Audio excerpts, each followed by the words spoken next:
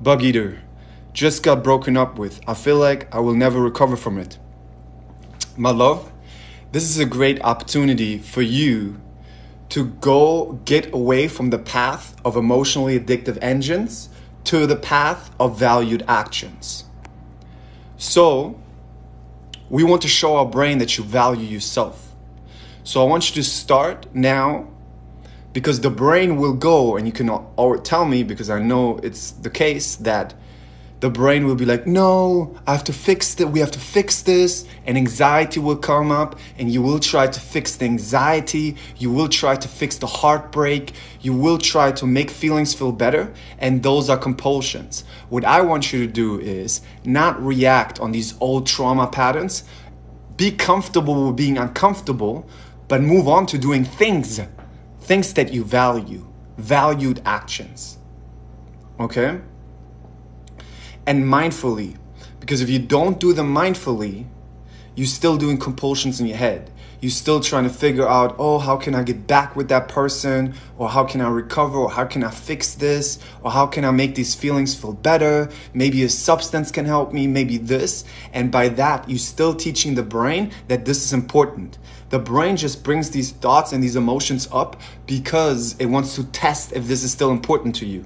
Now, of course, we want to give you some time, but you have to start right away doing the things that you value to show your brain that you value yourself, because we don't want to put another person on the pedestal and chasing their validation, because then you're showing your brain that you value another person, and then the brain gives you more insecurity, more heartbreak, because it wants to just support you in chasing the validation of the other person, because you show it by your actions that you care about chasing a validation of another person. So we want to show with our actions that this is not important. Even though we feel heartbreak, you will feel hurt, and that's normal. Feel hurt, feel heartbreak, feel uncomfortable feelings. Have that, but this is not where we stop.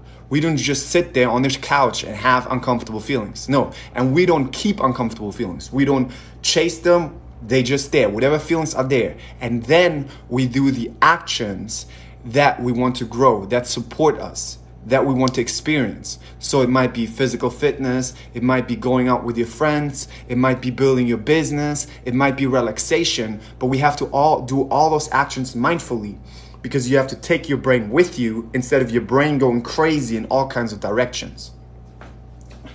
So let me show you this on the whiteboard. All right. So you just have a breakup. And this is your brain, and this is you. Remember what I taught you. We don't identify with the brain, but we're going to observe right now what's happening during the breakup.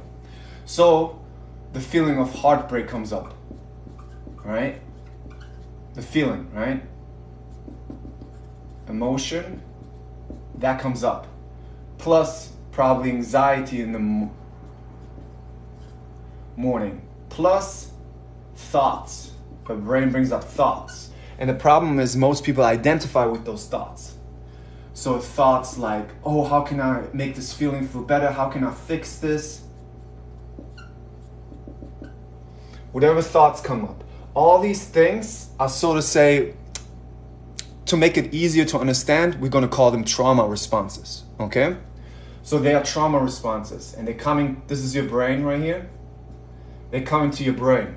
Now, if you are trying to make the heartbreak feel better by going on Tinder, going on dates, drinking alcohol, doing whatever, you're still showing the brain that this is important signals to bring up. So the brain will bring up more heartbreak because you're showing that you're reacting to it. The brain doesn't understand language, because if it could understand language, you could just tell the brain right now, hey brain, I don't want to have this heartbreak anymore. I want to have these emotions anymore. I actually would not like to have thoughts about my ex anymore. And then the brain would be like, oh, sorry, bug eater. I didn't know. You could have told me that a week ago. I will not give you these thoughts and emotions anymore. But the brain doesn't work like that. And I hope that your therapist has explained that to you. If not, fire your therapist. The brain works in this way. It only cares about what you spent your time on, okay? What actions. So if you do the actions, and even you're thinking, because you're doing active thinking, you are checking about what the ex-boyfriend is doing, maybe on social media, if you check on stories, if you check in your head how you can fix it, if you try to make heartbreak feel better by scrolling addictively on social media or drinking alcohol, you are showing the brain that this is still dangerous. And the brain is like, oh, let me show you more danger because we have to be protected of this danger. So what we want to do is we want to show the brain that all of this is not important. Now, does that mean that the brain just stops giving us heartbreak? No, of course not. Because the brain right now thinks that this is a really bad thing that happened. Because you told the brain that this is the only person, that this is so important. You made up all these stories about that person. That's the only person that fits to you and you need to make these feelings feel better. So the brain is now on alert. It's like, let me give her heartbreak. Let me give her anxiety. Let me give her thoughts of her not being good enough or insecurity so she goes back. So we're not abandoned, right? We want to show the brain that this is not important. So what we have to do is show the brain different behaviors. We have to speak the language of the brain, and we can only speak the language of the brain if we change our behaviors. Now this is challenging for a lot of people because most people are on the emotionally addictive engine, which means they're adapting their behaviors based on their emotions. And this will cause more mental health problems, more ADHD, more BPD, more trauma, all of those things, because you're showing your brain that this is important and you're reacting to emotions and thoughts. And the more you're reacting to emotions and thoughts, the more emotionally weaker you get. Avoiding emotions is like avoiding the gym. You're going to get weaker. If you don't sweat, if you don't get stronger, you're going to get weaker, all right? So what we want to do is, first step, accepting all the uncomfortable emotions, accepting all the thoughts come up, but we cannot stop there. And if anybody tells you, oh, just do shadow work, they're stupid. Don't talk to these people, okay? Run. These people have no idea what they're doing. They never changed their brain, okay? I changed my brain so I can explain it easily to you. What you want to do is be okay with the uncomfortable emotion, be okay with the uncomfortable thought, but then the important part is mindfully, and I explain in a second why mindfully is so important, mindfully do valued actions. So ask yourself, and this is for everybody on this live right now who listens, this is the fastest way to improve, and this is, I can explain this so easy because most people have the similar values. Let's say you have a value physical fitness. You have a value relaxation. You have a value romantic relationships. You have a value family relationships. You have a value business and money. You have a value of creative expression. What we want to do is actually live our life in a way, we want to live our life in a way that we concentrate on these, to growing these values. And the way how we grow these values is always with actions. We grow physical fitness with actions. We grow our romantic relationships with actions. We grow our family relationships with actions. And if we go on the engine of actions, we actually are speaking the language of our brains. And then we can lead our brains out of trauma land, right? Because the little kid that's in there that got abandoned, that is scared, that been bullied in school is screaming, no, we cannot go into these social anxiety situations anymore. We cannot build our business anymore. We cannot do physical fitness. It's too hard.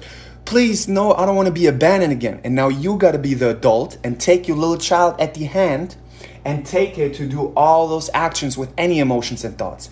And that will build emotional fitness. If you want to learn step by step how to build emotional fitness, in the link in my bio is the emotional fitness program, a video program where you learn step by step how to build more emotional fitness so you're not a slave to the brain. And you also see me coaching people through that in that program. So what we want to do is, and I'll give you an example.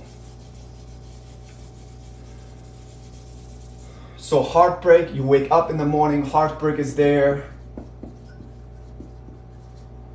And anxiety is there.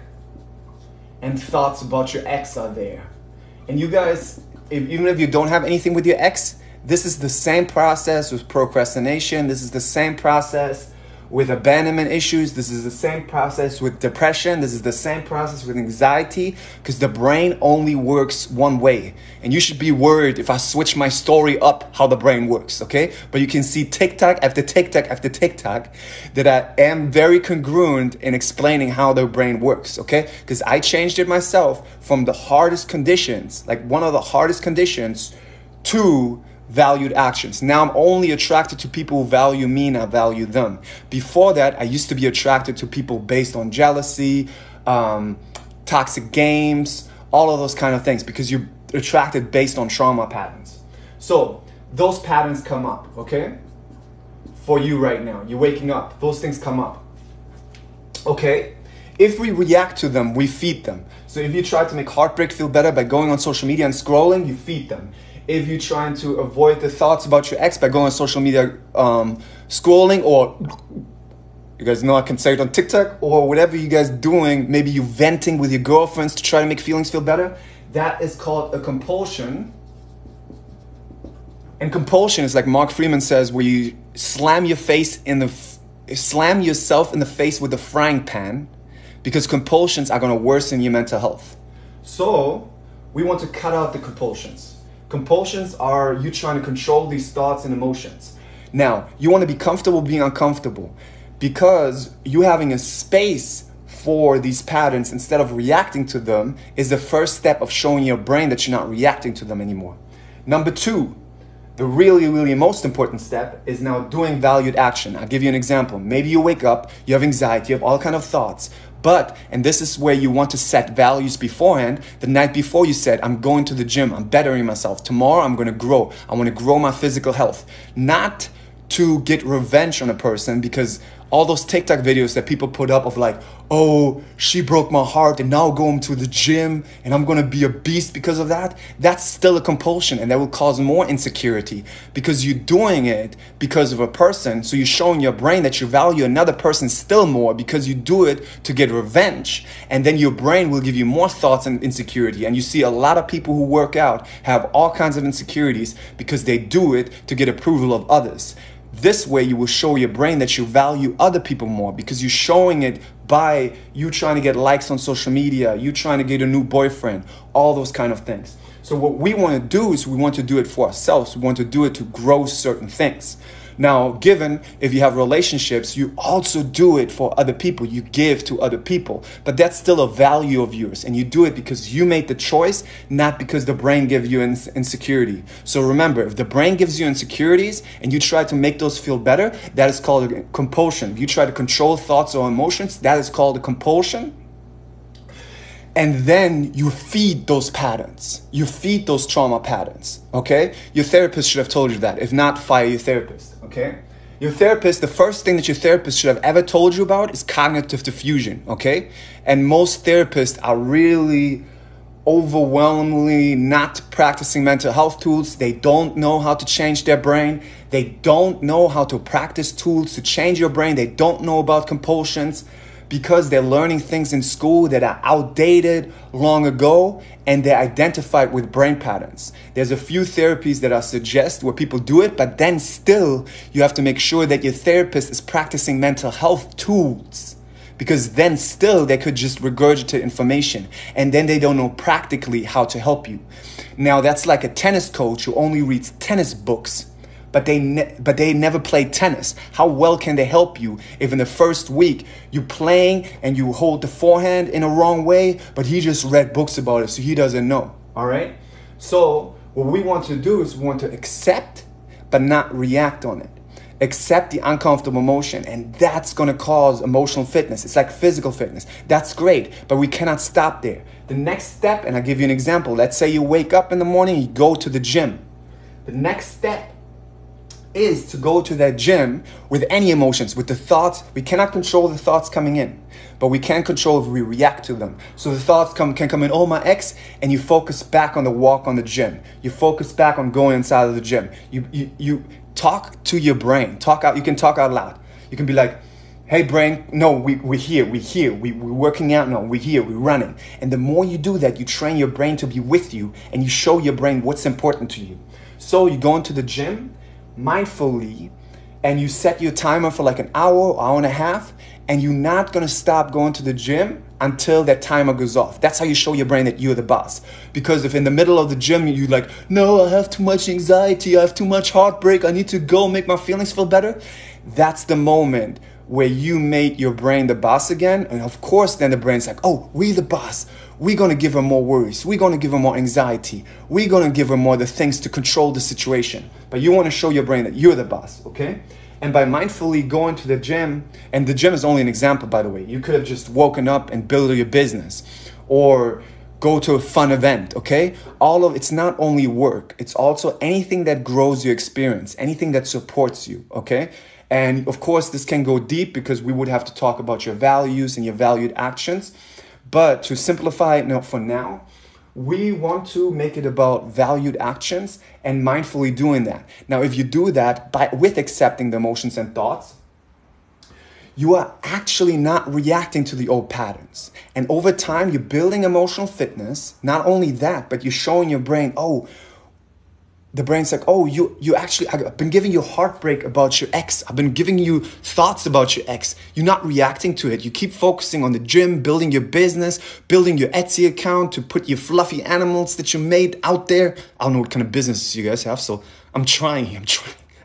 Maybe you have an account, maybe you have a computer business, but you mindfully, and that's why mindfulness is so important. You teach your brain to be with you, okay? And when it's with you, it understands, oh, this is what we're doing. And you do it with any emotions and thoughts. And that shows the brain, oh, she's not checking social media anymore, even though I urge her to check his account. She's not checking her thoughts anymore, but she's focusing always back. I'm a very efficient organ. I'm not going to give you, bug eater, these heartbreak and emotions and thoughts anymore if you don't react to them. Okay? And this is actually the fastest way over heartbreak. But the most important thing right here is that you're actually doing the things that you value. Because that way you're showing yourself that you value yourself.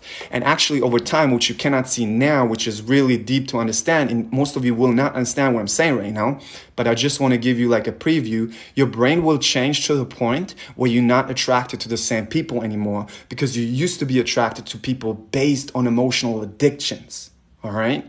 So now you will also be attracted to healthier relationships. Not only that, you will also be more productive because you practice mindfulness, you practice emotional fitness, and you will be more relaxed and calm. You will have more mindfulness, which means you're doing less work in your head because all the other stuff where you're thinking about, oh, I have to worry about work. I have all these conversations with other people in my mind.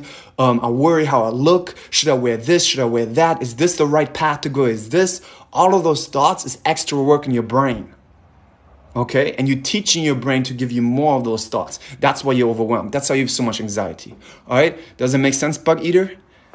I just also wanted to support you because you've been on my lives a lot. Plus, you subscribed, Bug Eater. So I wanted to give you an in-depth, you're welcome. You got this, by the way. And this is a great opportunity for you. And be kind to yourself.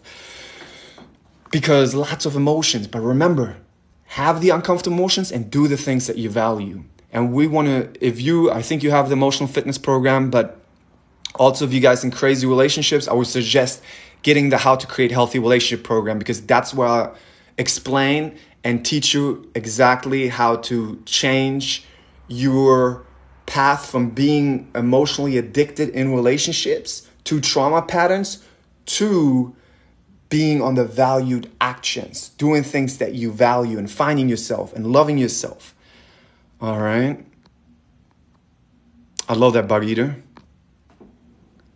We went in depth. We just started this life and we went in depth. Look at me. Look at me being on here and be like, yes, and then you do this, you do that. Do you guys know the movies when like the numbers come like at you? Like this was me just now. The numbers, you know, like the scenes on TikTok when like some genius is on the wall and he just sees the numbers. That's me. You gotta imagine me like just seeing the numbers right now and then going on here and be like, X plus Y plus Z is 3.